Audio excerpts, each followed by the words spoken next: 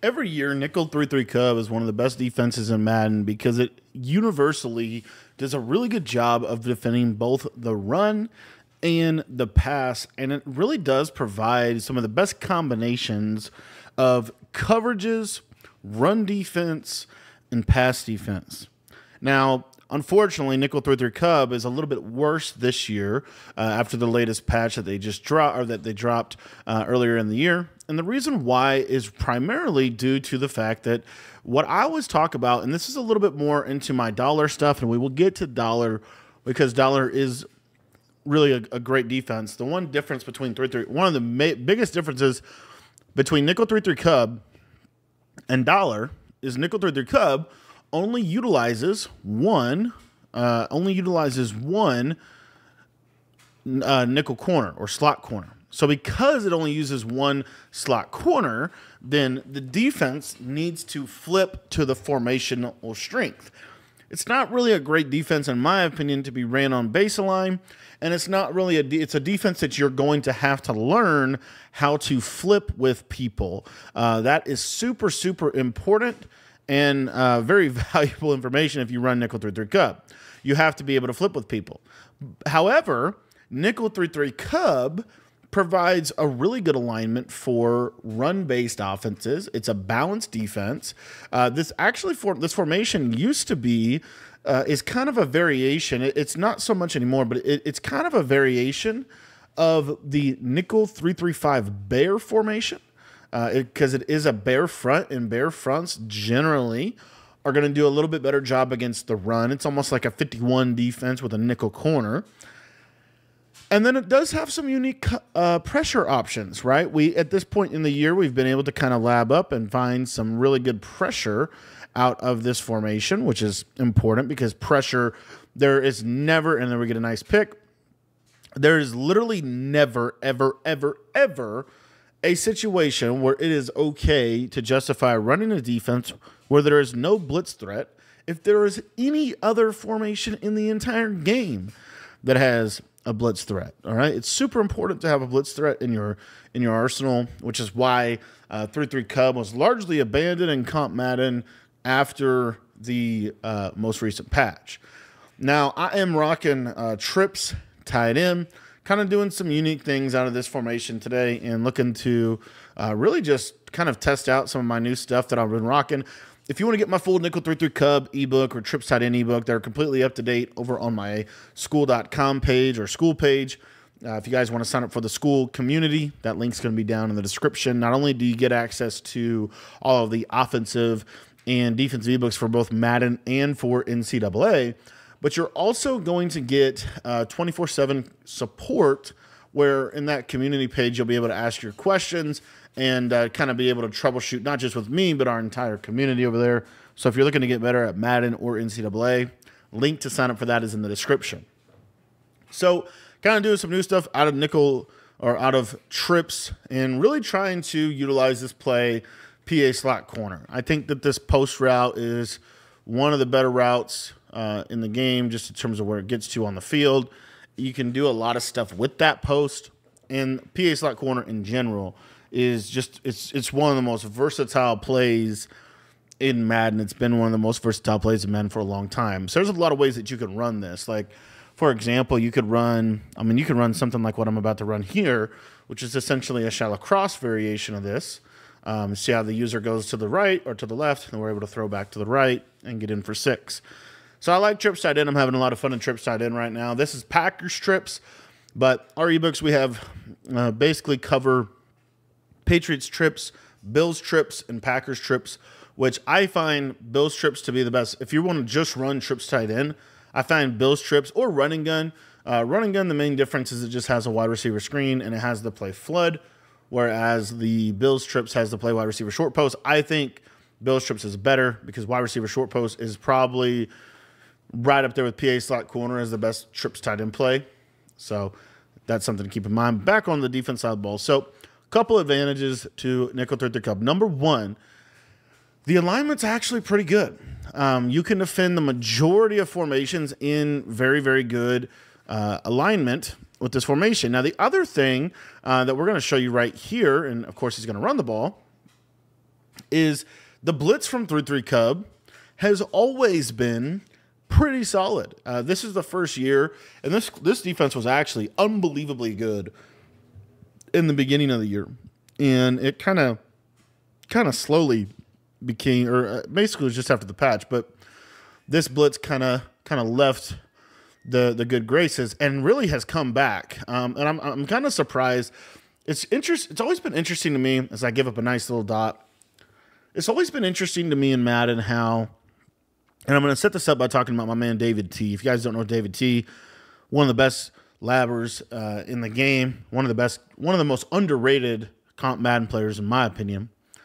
And he's really good at CFM and won a lot of money in CFMs, and obviously was in Madden Bowl in Madden 23, and actually was really good this year as well. What David T was talking about in August, most comp players did not find out until right before Madden Bowl. And that thing that he was talking about was blue passing. He was talking about how blue passing was so important, and that if you could master the release of your passing, if you could get a perfect release, it would basically negate under pressures. It would negate rollouts. Like you could throw the ball with basically perfect accuracy, even if you're rolling out, even if you're under pressure. And essentially, it just became this idea that as long as you mastered the timing of the play, you would have perfect accuracy. A lot of pro players called BS, didn't think it was the thing.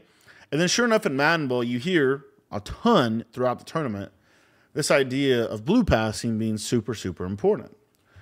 It's kind of what I'm trying to get at with Nickel 3-3 Cub and labbing in general.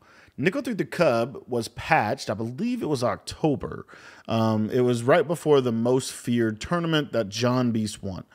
And in that patch for Nickel 3-3 Cub, it also patched the loop blitz, it patched dollar, it patched a lot of different blitzing concepts.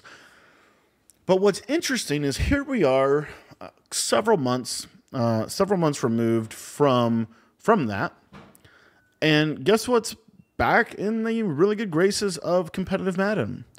Nickel 3-3 Cub.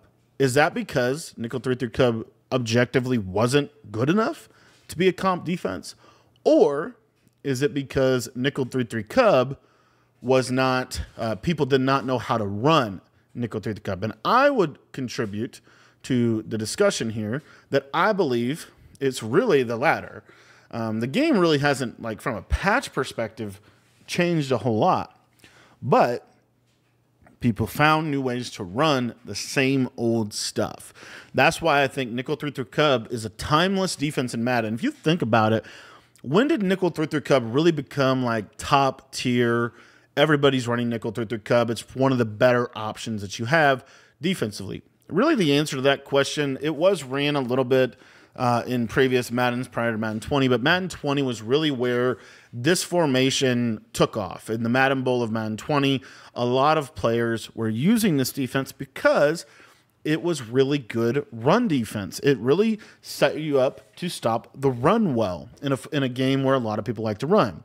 As as a Madden player, if you can negate the run game, it really does limit what a lot of people can do. And it depends, of course, on the year, right? We're right now in a little bit more, we're probably in the most run-heavy meta that Madden has been in since Madden 20, right now in Madden 24, due to angry runs, due to the preload X factors, the vanguards, all of that stuff. We'll talk a little bit more about this in the next one.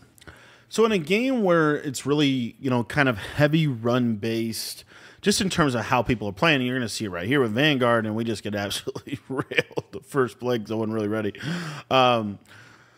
With Vanguard, with the run meta, 3-3 Cub becomes a really good option because 3-3 Cub is going to do a really good job of not just because you see how simple that was. Like, I just got absolutely destroyed on the first run play. All I had to do was just simply just simply change the defense I was calling and get that and get the flip, because I forgot to turn auto flip on in my coaching adjustments. But now you see he's starting to struggle with his little run scheme that he wants to run, obviously. And so that's the idea with this. And here I didn't get my shift off, and of course he gets out of there, and he's going to get a really lucky little gain. But in general, this is why I really like 3-3 Cub, because it's not going to be the best run defense in the game. Okay. Just a fantastic drive. I just want to say the person that I'm playing is literally why I don't like Madden right now, because this is ridiculous. Like, it's not real. It's just, we're just going to put a bunch of little glowing players on the field, and they're just going to knock everybody off their freaking rocker. I think it's ridiculous that this was ever put in the game, and it has caused the most run-heavy meta that we've seen since Madden 20, and everybody complained about the run in Madden 20. So just a little sidebar, and we'll actually be able to shut him down. I'm really pretty confident that the 3-3 Cub will do a really good job, and we'll be able to show that this is a really good formation. I don't have the time, and I don't have the desire to look up mutt cards that can counter Vanguard. I think Vanguard is so ridiculous as an ability and is just truly terrible for the game. So there's my little rant on that. Real quick, trips. We're in trips out of Packers. Main reason I'm in Packers is just to honestly just kind of mess around with it a little bit. And I just freeform a little too much there. But if you want to get my full trip side in ebook, I got it out of Bills and Packers. I got 2 versions of it on the school.com page, the school.com community. Really super excited about that platform. I think it's been really good so far. If you guys want to get access to literally everything that I'm doing over there, you get all the ebooks for both Madden and for NCAA, which I think is a great deal. Only $10, and we're going to get you right on both games. So if you want to sign up, the link's in the description below. So it looks like he's going to run a lot of man coverage, so I'm going to have to do some stuff a little differently. But by and large, we're going to be okay here. I'm trying to think how I want to set up this route combo. I don't have a ton of time left.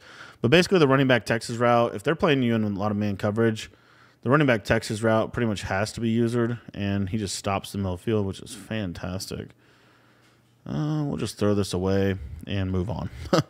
So he's going to run man coverage. Man coverage is really inconsistent. I'm actually going to be dropping a little mini guide to how to play the best man coverage in Madden right now, because of all the X factors, you can actually play some pretty good man coverage. So be on the lookout for that one. And here I'm going to show you how to manipulate man coverage, as you can see right there. Get a little man swap, and now we're easy and we have wide open players again. Another really good man beater that I like to utilize is basically this combo right here with a comeback on that backside receiver. Mesh post really is kind of practically what we're going to be doing. Didn't get the great man. Didn't get the best man beating from my drag routes, though, so we're going to have to throw it away again. So he's just going to basically drop 8 and play shade down man coverage. There's some things you can do to manipulate it, but honestly, the biggest thing that I would tell people is when someone's playing like this, just be patient. They're going to beat themselves, and they're going to mess up. So just keep that in mind. You see here again, he kind of messes up. We'll be able to throw right at him. Big Trent Williams. I might start Trent Williams up running back instead of Bo Jackson. I don't know. Going to base here. That's actually the worst way to run base, but we'll see if it works. And Trent Williams, I need you to not get tackled by Ray Lewis like that. And I actually have Bunch Strong in the audibles, I believe. But again, one of the best ways to manipulate man would be a route combo like what you see on your screen. And we'll see if we can get this open. I'm kind of expecting him to use the angle route, and he's literally just kind of avoiding it. Look at how many people he's blitzing. He's actually going to get the sack, too. It's kind of crazy. Going to go to one of my favorite ways to beat man here. This is also a really good combo. And we'll just high point it over the top of his head. And we're in for 6. He's literally just completely ignoring the fact that we have a running back. It's kind of interesting in his man coverage. But So back to talking about defense. So again, I don't like the way this guy plays offense or defense. He actually plays the game like a lunatic, but no problem. We'll be able to beat him. But 3-3 Cub does a really good job against the run and the pass, and it does a really good. So the biggest thing with 3-3 Cub and the biggest weakness, in my opinion, now post patch, they changed the audibling system. So you can't really audible from 3-3 to 3-3 Cub for the purposes that you would to get really good adjustments, really good crossman, all of that stuff. You kind of just have to come out in the formation. So that's a little bit of a bummer. But the really cool thing about this formation is it's kind of a blend of, it's kind of a middle ground, if you will, of 6-1 and dollar. It's kind of practically like what this formation ends up doing for you. It's kind of a blend of those two. So it's not as good against the run as like a 6-1 would be, right? Just kind of from basic, like obviously it's not going to be as good because it's a nickel formation, not a 4-3, even 6-1, super heavy run defense. However, it is much better against the run than almost any nickel or dollar set.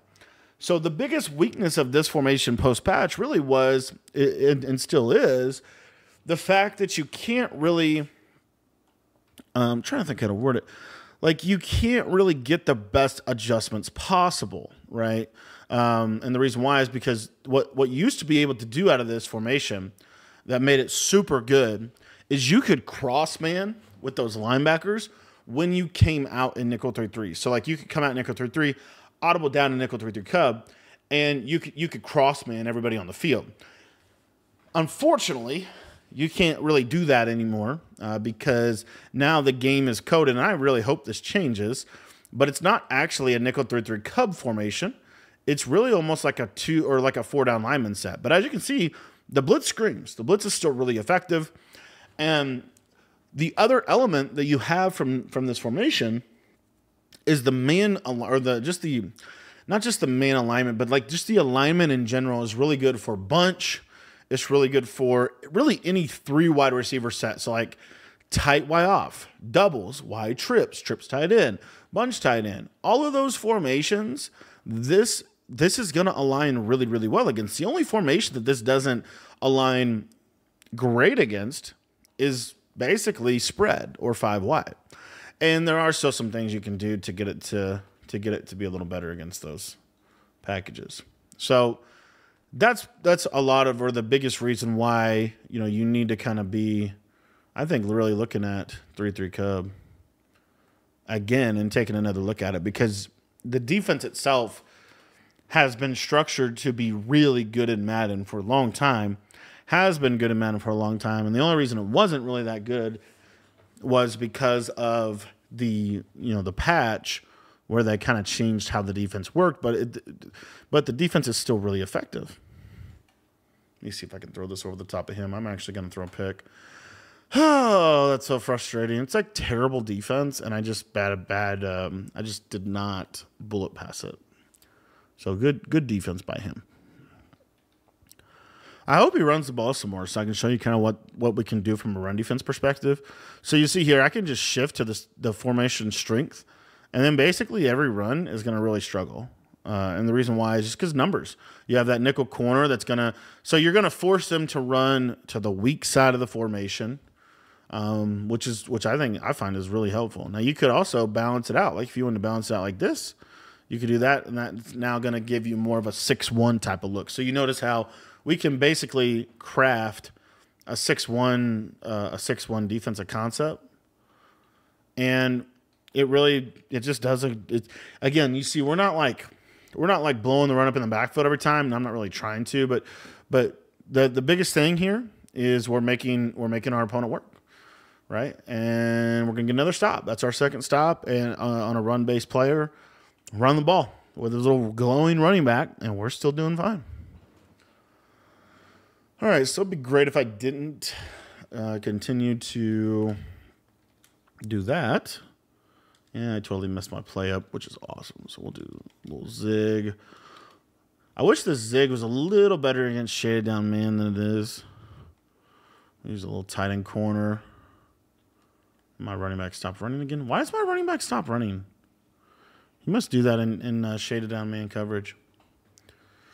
This 2-man under defense is so dumb.